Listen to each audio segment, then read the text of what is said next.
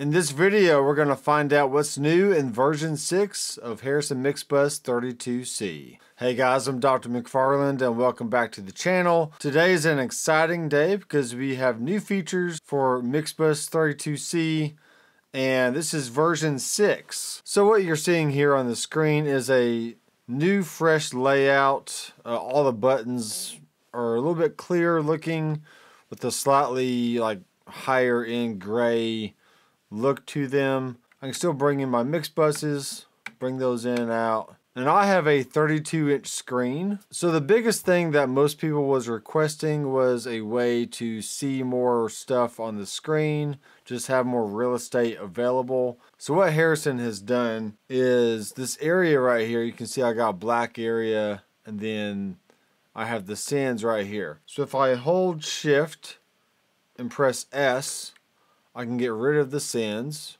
or make them pop back up, whatever I want. And if I directly hit E, that's going to switch everything over to the EQ, and I can see the EQ a lot better now. Before, it was a little bit small. It was kind of hard to see.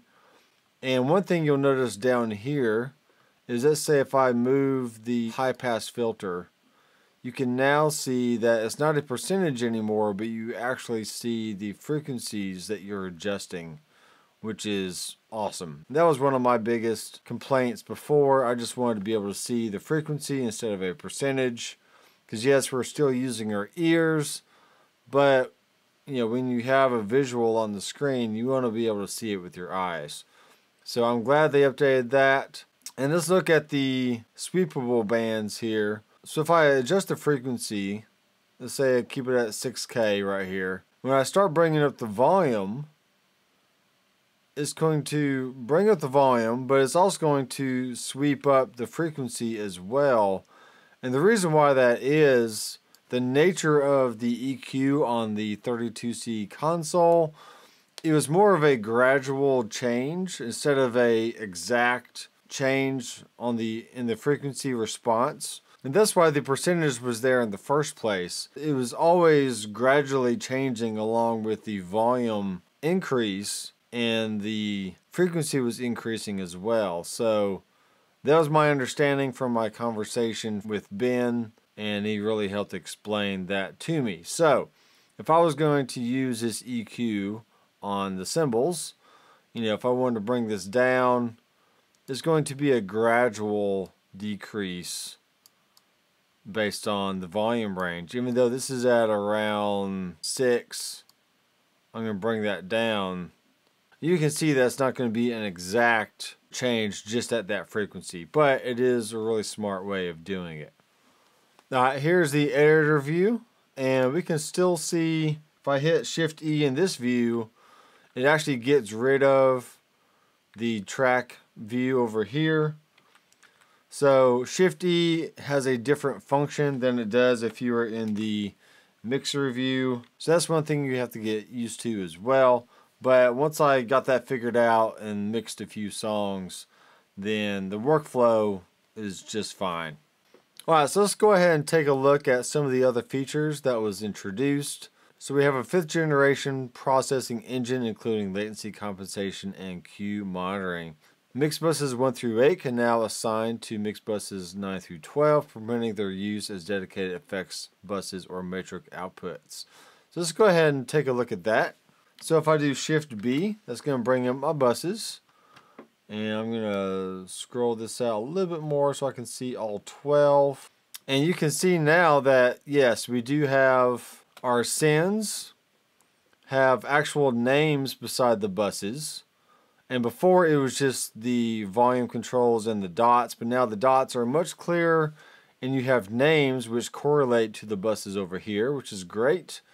And let's say I had a delay on this bus and then we had some reverbs on the other ones. And I wanted to send a background vocal to the delay bus. Well, now I can do that just by clicking delay. I can control the overall send volume to that delay from the actual bus itself. So, which is great because I can hit spill. I can see all the tracks that are being sent to that bus.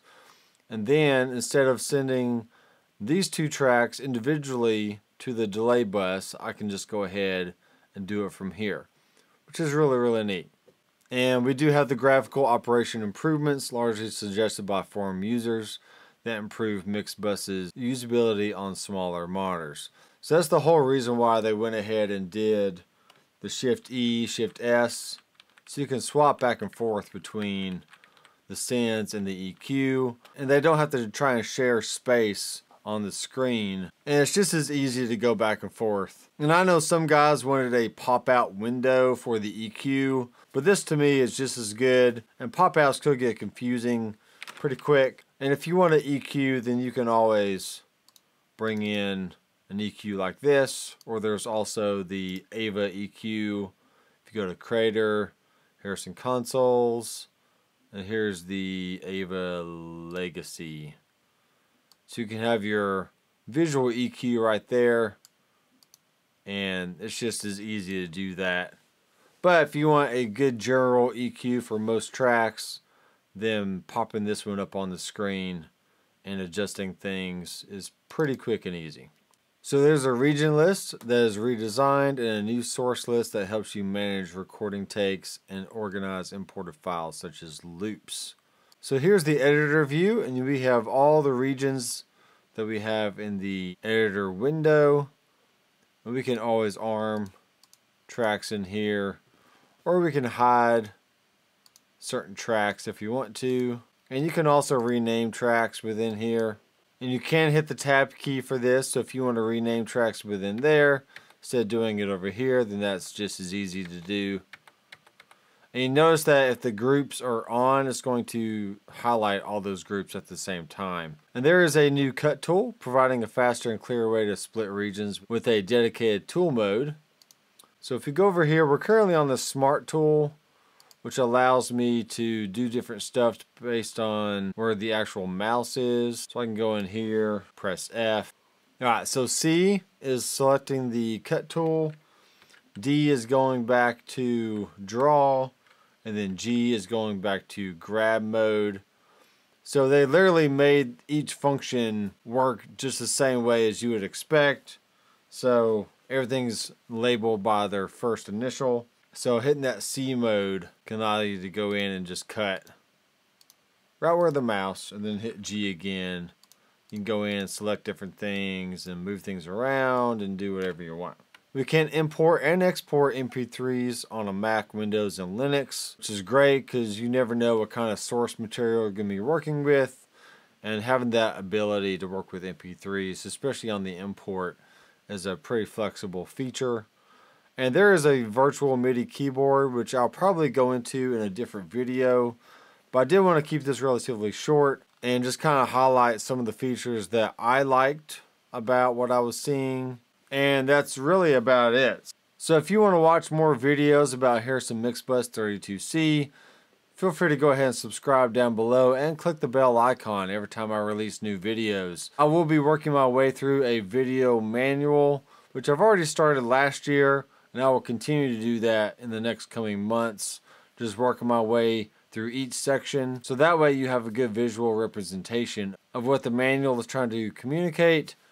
And it's kind of fun just to go through and make sure I'm learning how to do all these things myself, because I still don't know everything about Mixbus, and it's just a good learning tool to walk through the whole manual and make sure I understand every single aspect of what is capable within this great piece of software. So I am Dr. Mcfarland. I will see you in the next video. Keep rocking.